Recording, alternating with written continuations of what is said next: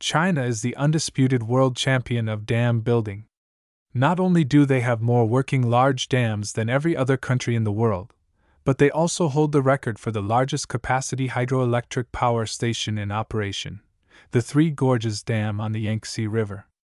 Now, the East Asian superpower is in the process of creating the world's first super dam, set to bust all previous records. China first announced the so-called super dam's construction back in 2021 when the National People's Congress approved the country's 14th five-year plan.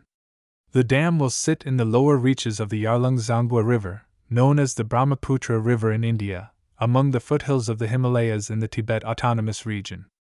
The river carves along the Yarlung Zangbo Grand Canyon, the deepest canyon in the world that stretches for 504.6 kilometers, 313.5 miles, in length, just slightly longer than the Grand Canyon in the U.S.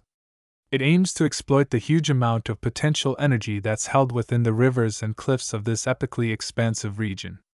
In total, it could harness triple the amount of hydroelectric power currently captured by the Three Gorges power stations, according to state media. The government has justified the plan by saying it will help China achieve its goal of reaching peak carbon emissions peak by 2030 and carbon neutrality by 2060.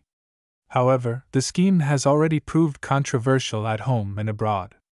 Over 1.25 million people were kicked out of their homes during the construction of the Three Gorges Dam project, while many animal habitats and natural ecosystems were irrevocably upset.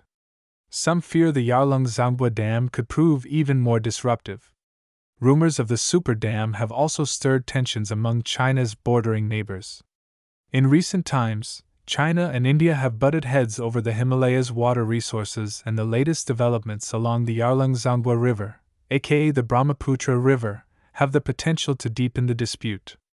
As political analysts have noted, India and Bangladesh sit downstream of the river system and rely heavily on its waters.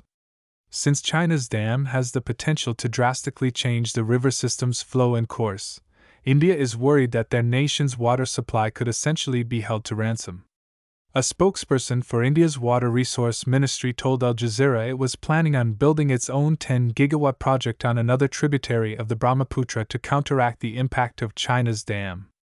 Some Indian commentators have asserted that China has a veil of secrecy surrounding its project, in an attempt to mute the international reaction to the dam's construction.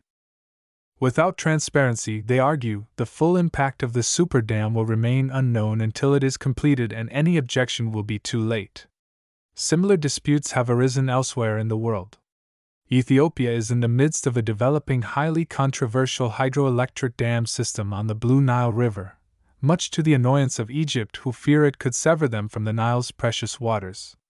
Likewise, control of the Tigris-Euphrates River complex threatens to shake up long-standing rivalries in the Middle East. All of these instances suggest the era of water wars may be on the horizon.